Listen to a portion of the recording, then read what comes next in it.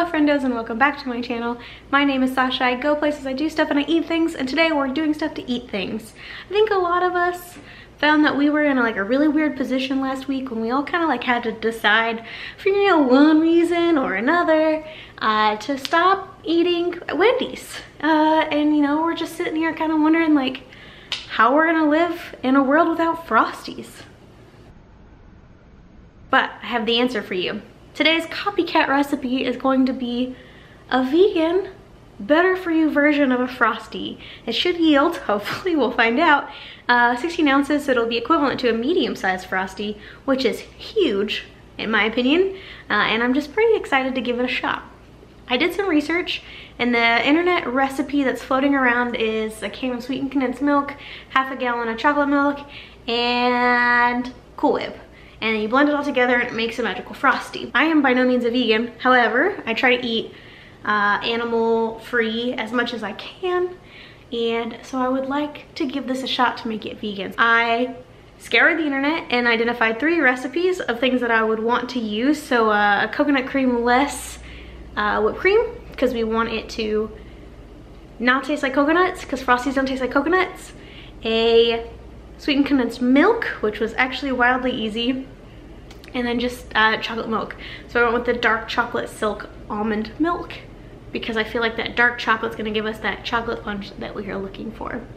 And so here is what you're going to do. The first thing you're gonna wanna make, so you can set aside and freeze it, is whipped cream. We're not gonna use coconut cream, we're gonna use aqua fava.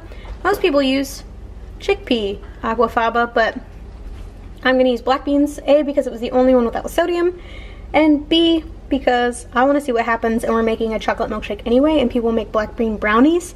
So here is our experiment. It's cream of tartar and black bean aquafaba. I made a mistake. Don't do what I did. I added the sugar before the peaks formed in the stuff, so now we got a big soupy mixture. I'm gonna try to whip it harder and see if that makes it work.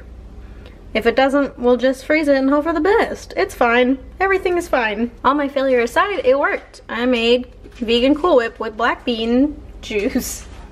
Yay! I'm gonna freeze it now though. The second thing you're gonna need to make is sweetened condensed milk. It's just 3 parts of milk to 1 part of sugar and a dash of vanilla. You can see it's already starting to thicken. And the last preparation you're gonna need to do is freeze some of the chocolate liquid into ice cubes. Don't be messy like me. It's fine though. Maybe. The hardest part about this recipe is just getting everything prepared. Nothing is technically difficult or time intensive. It's just waiting for it to freeze. So now that everything is frozen, let's get to assembling. You may have seen in the fitness episode that I am trying to be a little bit more chill with my diet. So I only am gonna make 1 serving. And so I will put the measurements I used for each component in the description box for you, so that way you can recreate what I did if you want to.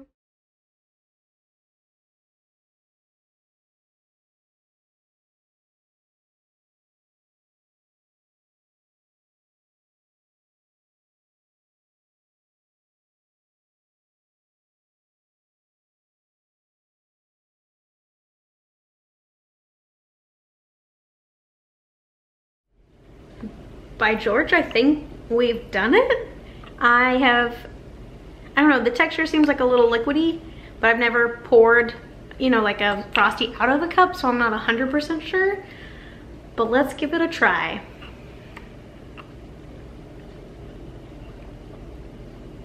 Holy moly, that's a Frosty. The flavor is perfect. I couldn't even tell that it's vegan because we didn't use coconut cream. It is a little bit more liquidy. I think to remedy that, next time I'll freeze all of the ice all of the chocolate milk into ice cube trays. But this taste is spot on, and it is, I've been drinking a lot of protein shakes, so to have something that actually tastes good is frankly wild. So I'm very excited to have these, and that I have some leftovers so I can make more of these in the future. It's amazing.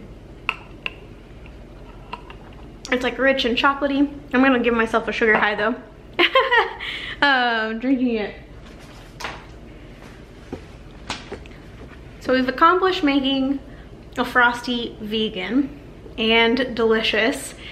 Did we make it better for you? Well, here are the Wendy's stats. And here's how ours turned out. I don't have all of the nutrition facts because I don't care. We're going for the 4 big ones: calories, fat, carbs, and protein. So the Sasha's version of this bad boy checks out at 254 calories, which is a whopping reduction compared to the Wendy's version. It also has 3.3 grams of fat, which is way lower in fat. Fat's not the enemy, but sometimes it's good to just have a nice light snack. Might have helped it be thicker though. Do you like this little hair that's just like it decided not to be in a braid? Love that. It also comes in at 52.4 grams of carbs, so that's lower as well, and 1.6 grams of protein. I would have liked that number to be higher, but we can't have everything that we want. And there you have it, folks. I'll put down the measurements I used to make a single serving in the comment box below, as well as link you to the recipes that I that I tried to follow for the individual components. Thank you so much for watching this video. I hope you like it. Please let me know what else you want me to copycat. I'm thinking maybe Chick-fil-A chicken nuggets and Chick-fil-A sauce? Question mark? Let me know. If you like this video, give it a like, and please hit that subscribe button so you can see all of these ideas and videos that I have. I appreciate you hanging around. I'll see you in the next video. Bye!